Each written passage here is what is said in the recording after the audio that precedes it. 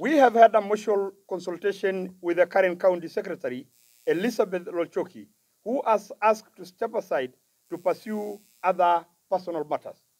And in consultation with the County Public Service Board, together with the County Assembly Board, we have requested the secondment of John Tweah to act in the position of the County Secretary until the position is substantially filled. The current CEC for Environment, Mr. Job Kiapi, and the Health CEC, Mr. Morgan Chiloma, have been deployed to other stations to hold other responsibilities within the county government.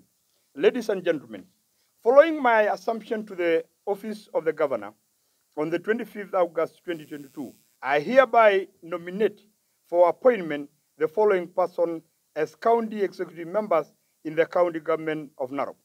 The county assembly is mandated by the law to fet these names of appointment.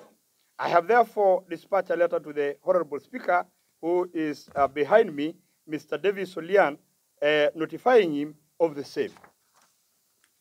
These are the names of the nominees with the respective department. 1. Finance and Economic Planning, David Olemuntet. Trade, Cooperative Development, Tourism, Wildlife, Johnson Sarani CPTEC. Agriculture and Livestock and Fisheries, Joyce Keshe. Education, Youth Affairs, and Sports, Gender, Culture, Social Services, Robert Akei Simutua Rotich. Lands, Housing, Urban Development, Sereti Vivian Mbeti. Public Works and Transport, John Gatua. Information, Technology, and Government, Linus Nairimo. Public Service Management and Labor, Josephine Chemngetich Ngeno. Public Health and Sanitation, Anthony Senchura Namunkuk. Water, Energy, Forestry, Environment, Natural Resources, Rotich Kiplangat Joanna.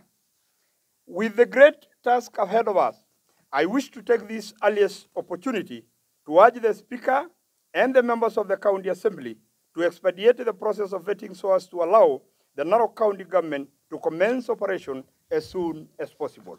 As I conclude, allow me to congratulate all the nominees and wish them the very best in the vetting process. The nominees have assured me that they are fired up and ready to work. The work ahead of us is immense. By the God's favor and guidance, we shall deliver and change the fortune of this county.